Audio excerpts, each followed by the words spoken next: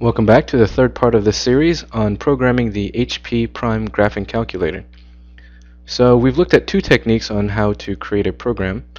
We'll stick with Newton's method again, and I'm sorry if that's a boring topic at this point. But the idea here is again to see how we can create a program in yet a different style.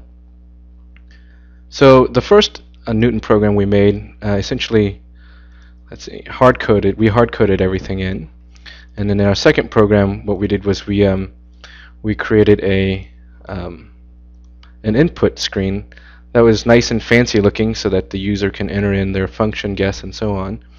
So in this video, what we'll do is we'll create a program that acts more like a function, sort of like sine of x is a function where x is your argument. So we're going to pass our arguments into the program from the command line, and then I'll talk about some neat features of that type of program when run from this program catalog screen.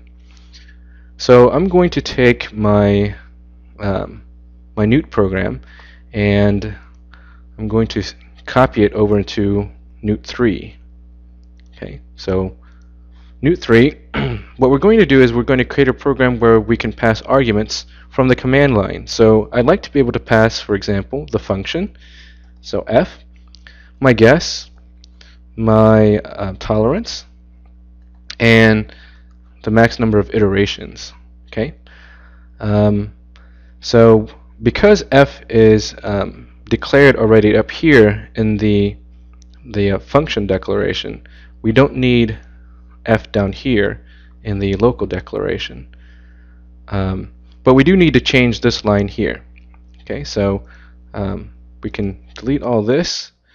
We're going to set n to max iter, and there's a reason why I'm actually creating separate variable names rather than reusing capital N, xnew, and air, and so on. But that way will be explained in just a bit here. Okay, so xnew then is our initial guess. Okay, what we want to do is we want to delete the input command. So we'll go to the copy menu, and we'll delete all the way to here. So we'll just cut that. Okay, and I need to also then get rid of the corresponding end statement.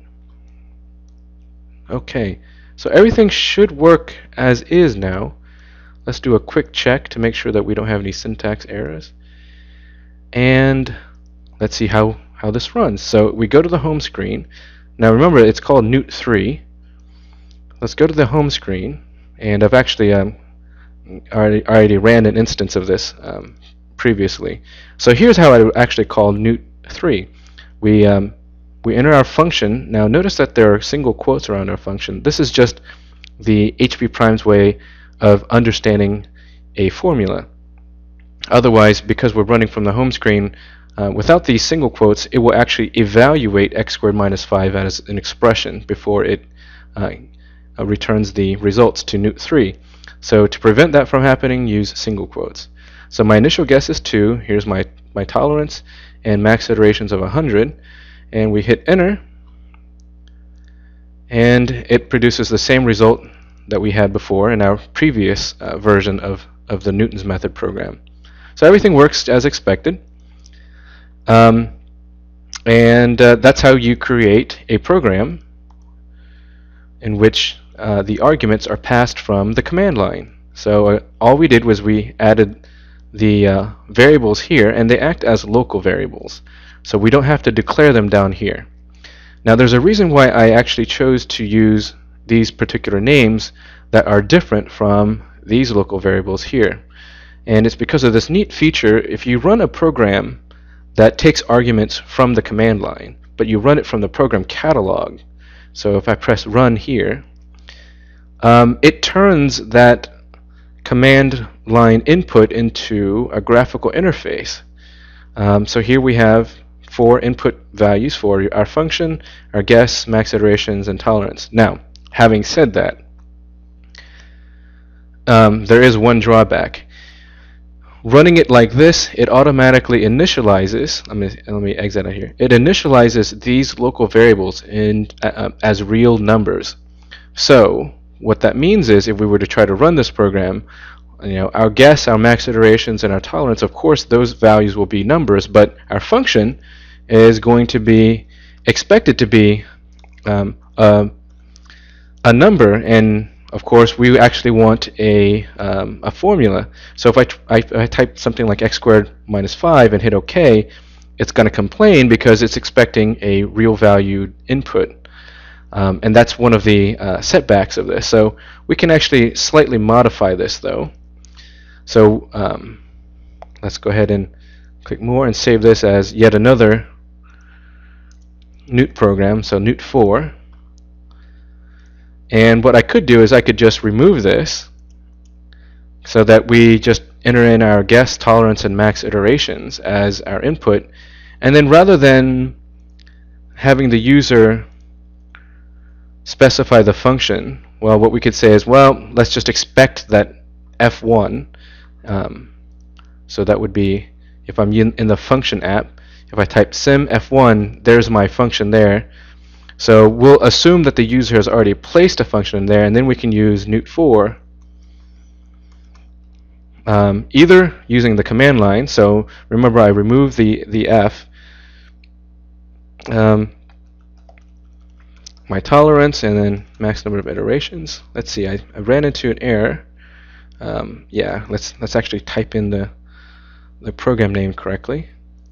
Okay, so everything still works as expected, but now if we go in the program catalog and scroll down to Newt4 and run this, everything will work just as well here. So let's do a 3.5 as our initial guess, tolerance of 0.0001, and let's do 50 max iterations. It'll stop well before that, of course. And if we hit enter, there are our values. So